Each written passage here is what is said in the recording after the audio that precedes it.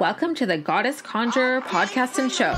I'm Christina Margaret, a holistic empowerment and sobriety coach. I'm also a spiritual badass and truth seeker. Join me as I chat with wicked guests who are down to get real with raw, unfiltered conversations inspired to help you level up your spiritual and personal expansion. So settle in, get cozy, get ready, and let's enjoy the ride.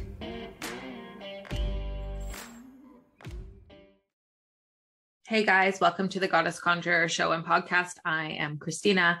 Happy New Year. We are settling into January. We had quite the snowfall here on Vancouver Island over the Christmas break. I'm still recovering and struggling to get back into a daily routine. And of course, we're being offered everything under the sun to start the new year positively and with focus and intention. So I've been thinking about a reel that I did not that long ago. I think actually, well, it was in the summer. And it was with an affirmation that said, I do not chase, I attract. And I love that reel. I love affirmations. I think they're very powerful. And so I actually wanted to talk about this idea of do not chase what you want. I think that's a hustle mentality. And though we have the need for like hustle and, creating that fire push energy for things that we need, and we need to adapt into our masculine energy to do that, there is a dance that can be played between the feminine and the masculine. So if you're chasing something, it means that it's in front of you. If you're chasing something, it will always be in front of you as long as you are chasing it. You're never actually with it in the moment. You're not obtaining it. So we treat our future self like it doesn't already exist, and it does. And this is some powerful stuff to look at when you want to manifest. And it's a practice, right? It's not perfect. Not sitting here recording from a fancy studio. I'm sitting in my meditation spot in my bedroom. But I'm getting to where I want to go. And so there's only the present. And I continue to say this, and it's because it's true. Yeah, we have goals for the future, and we have places that we want to be in that we look forward to. And I do. I have plans, and I look forward to the future, and I am working on my next move.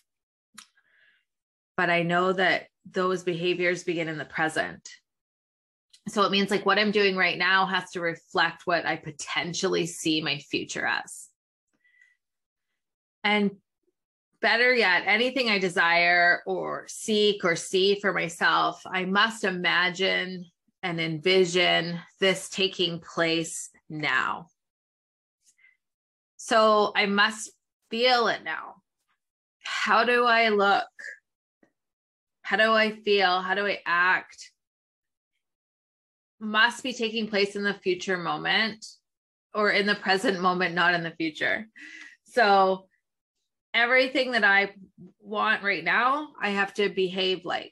So I want this podcast, this show, to be successful, whatever successful means to me. That means I show up with that success in my heart, in my energy now. It means that I keep going. It means that I keep doing this if I get one view or I get, 200,000 views. It means that I show up in my present moment as my future self, because they both exist together. So tapping into the body, into the felt sense during this process is super powerful, because if I can envision myself in my future, quote unquote, if I can see how I walk, how I talk, how I embody this feeling of my future self, if I can feel my future self within myself, I have a better chance of rewiring those neural pathways, first of all, that, the brain needs in order to believe that this state is possible, because the brain doesn't know the difference between the past and the future or the present. It just knows what you're feeling in the moment is what's taking place and is reacting from that state. So this is when we suffer from panic attacks, from PTSD, from all of these things, when we have these intrusive thoughts, or we have flashbacks, or we have an overwhelm of emotion when we start to think about a traumatic event in our life or something that was unfavorable for us. This also happens in positive situations. So the brain reacts to whatever thoughts are coming in. And this is this physiological reaction that the body then gets, right? I suffered immensely in panic for years. I suffered immensely in the ability to be present, because I was so caught up in what if in the past. And, future casting, catastrophizing the future. And that's how I felt all the time. I felt awful. I felt anxious. I felt desperate. I felt the need to numb. I couldn't escape myself, was what the real problem was. It wasn't that I couldn't escape my trauma or my past. It was me that was continuing to bring that into my present moment. So this works for future and positivity as well. We just have to learn how to work on continuing to say what's positive, even though it's not natural for us. It's not natural. We're wired to look for the negative. We're wired to look for, how are we going to survive this situation? So let's create an affirmation and then put it into play. I'm very careful with what affirmations I use, because I know the power of the word, and in particular, how I create an affirmation and what I say. So a good example of this is, because I've heard this affirmations and I've used it in the reel I was speaking about. But if I was working on something intentionally, I was manifesting, if I was going to use it, it would also, the affirmation is, I do not chase, I attract.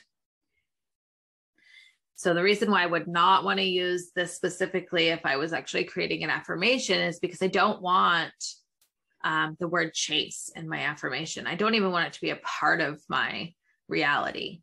I really do not want anything that says do not in there as well. So I could, however, use it in the process of, I am letting go of chasing what I want. And then my affirmation on top of that would be, I am attracting what I desire. So I really like to work with letting go and then affirming. This is usually why I'm doing my manifesting in the new moon, which we just had, and or the full moon. So I use this opportunity to always be letting go, making room in a ritual, writing it down, burning that shit, getting primal, right? Like ash to ash, dust to dust, like get rid of it. So I'm letting go of chasing what I want. Write it down, burn it, bury it, tear it up, do whatever you want. Let it actually go. Feel where it lives in the body. Where does chasing live in the body? Right? Where does that lack live in the body?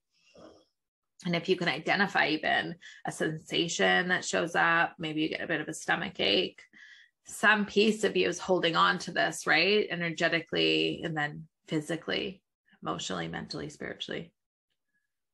So find out, do some digging, spend some time, right before I just started to film this, I started to think about worthiness started to come up for me. So I just like posted a little clip on my Instagram story about how worthiness is one of the things that continues to show up for me. My lack of feeling worthy, my, limited belief of never being enough. And I know when I want to work with this piece of me, where does that live in me? Right? Where does worthiness live in my body, or the lack of worthiness live in my body? And what does it need from me? How can I work with this? When we talk about shadow work, we're not like noticing, oh, I lack worthiness. I lack feeling worthy. And then that's it. You got to go into it. Where does it live in you? Why is it so deep in you? This is what we talk about, conjuring the shit out of yourself, like conjure that out of you, find it, identify it, embrace it, embody it, create the dance, right? The masculine and feminine, the light, the dark, the yin, the yang, it's all there, and so much spirituality and so many teachings, but it's more than identifying it. It's creating a dance with it. It's creating a move with it. It's always going to be there. It's a part of my belief systems, my core beliefs, right? Can't push things away. Oh, fuck, here it comes again. I'm not feeling worthy. I know that's not going to that's going to show up for me. Something that I struggle with. So what does someone who doesn't feel worthy need? Need reassurance. Yes, you are. I am enough. This is enough. This podcast, this YouTube channel, this is enough. Me just sitting here without any of this is enough. My brain might fight that. My body might fight that. But it's just being okay with it. So we write it down. We get rid of it, right? Then I'm making room. I'm not just compiling ideas and beliefs and things in there. I'm not going to have room for it. You have to create room, let go, identify. So then I have time. I have the ability to say the space. I am attracting what I desire. I am worthy. I'm enough. I am attracting what I desire. I am attracting abundance. I am attracting prosperity. Like it's everything. It's everything. Everything is so limitless. It's just our belief systems that are limiting. Everything in the universe is limitless. Your potential is limitless. Your belief systems are limiting. So work with those. By making room, that belief, that roadblock, some kind of thing that keeps stopping me. And it takes time, right? These small changes. So you don't just get to say you're letting go, worthiness, and it never shows up again. It'd be fucking sweet. But you've got to befriend these parts of you, this worthiness. So when it comes to abundance, let's go like this. I'm letting go of living in lack. I am abundant beyond my wildest dreams. Give it a try. Even if you just sat for a moment of peace with yourself, a moment of meditation, you take your hand, you place it on your heart.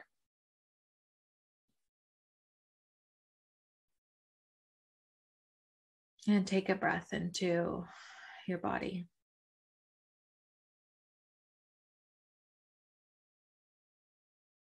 Notice your belly expand on your inhale, and then just release on the exhale.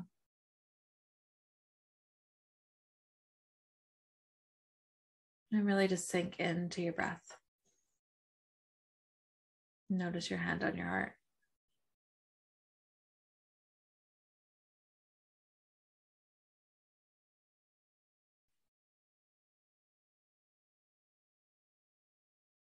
And tapping in just a little deeper to yourself as you sit in this present moment. I am letting go of lack. I am worthy and abundant of my most deepest desires. I am worthy and abundant of my most deepest desires.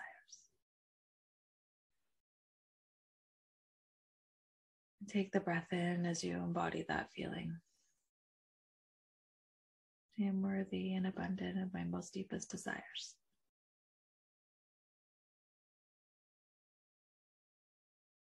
Notice where you feel sensation in the body and just allow yourself to be with that. This already exists in me. This already exists in me.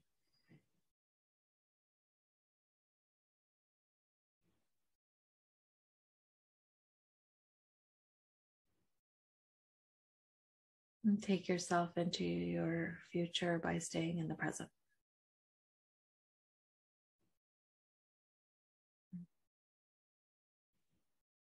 Give it a try. Thank you. I came from the mud.